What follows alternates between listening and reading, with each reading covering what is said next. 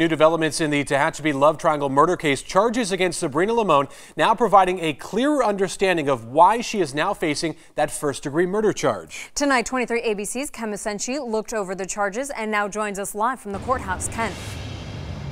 Yeah, Tim and Jackie, those charges providing basic answers to questions that Robert Limon's family has been struggling with since his death, including Sabrina allegedly poisoning Robert months before he was killed, as well as Sabrina possibly being the mastermind of it all. We have asked for the truth to be told since August, and it has been told. And that's what we're praising today. The truth has been told. The truth, something Chris Wilson and other members of Robert Limon's family have wanted from Sabrina since Robert's death in August 2014. It's like when my brother died, it's just like she made it seem like the Limons don't exist anymore. Sabrina's charges are providing those answers. While the document obtained by 23 ABC News Today says that Hearn pulled the trigger and shot Robert. What is your plea? Guilty. It also alleges that Sabrina recruited Hearn to help kill her husband. The charges say that Hearn bought poison 4 months before shooting Robert, and Sabrina allegedly used the poison sometime in the following month. The story she told just wasn't right.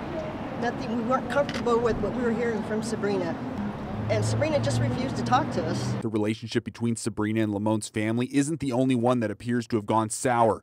At Hearn's plea hearing on Monday, his attorney speculated that the former lover's relationship is tarnished as well. I would expect it's not a very good one at this point. He just agreed to provide testimony in the trial, and that it seems to me that that would be crucial evidence for the prosecutor against her. That evidence is the truth the Limon family says they've been searching for. She's going to have to sit there and think about what she has done.